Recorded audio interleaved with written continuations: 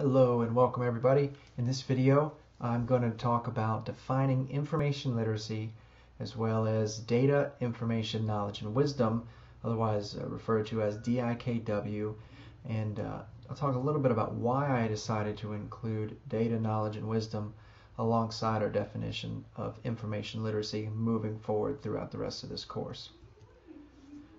When we think about starting to define this topic of information literacy, and what does it mean for today? Because if you try to examine life even 20, 50, 100, 1,000 years ago, information meant something very different than what we have access to today.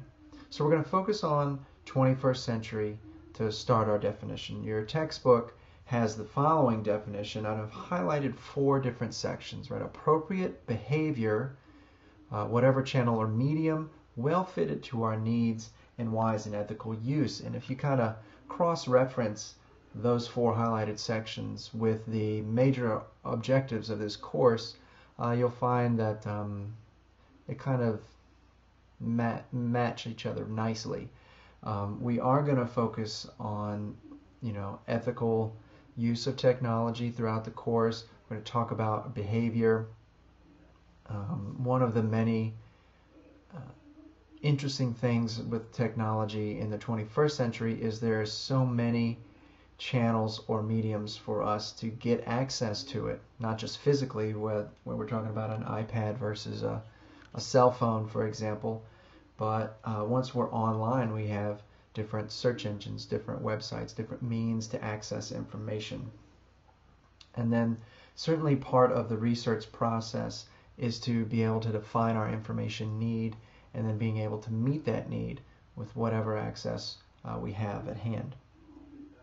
So I want to take this definition from your book, and I'm going to add in some stuff from the readings that I had you do on DIKW.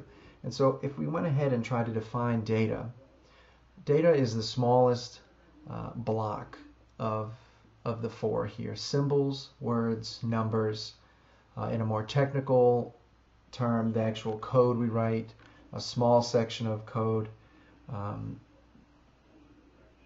tables, and then even a database or a database table. And then we kind of build from here, and we'll get to the pyramid eventually, which you can see how these things interrelate. We move into information, and so you can see that these things kind of match up. Sentences are made up of symbols or words. Equations are made up of numbers and symbols, and so on and so forth. Building again, knowledge builds off of information. Sentences make up chapters. Numbers and symbols make up theories, and then wisdom. Chapters make up books, and so on and so forth. Now, from your reading, you know that these interact in a pyramid, and a pyramid is a great shape for this because I think you could take a look at the world and say, well, there is a ton of data, and there's a lot less wisdom. But what I like about this is being able to define each of the layers by the one below it. So we have data, like I said, it's the smallest level, discrete elements. But then we can think of information in terms of data, and being able to think about this abstractly can help us when we're not dealing with something as simple as, well, sentences are made up of words. So linked data is information. We take different pieces of data and we link them together to create information. We then organize that information to create knowledge, and we apply it in a way to create wisdom.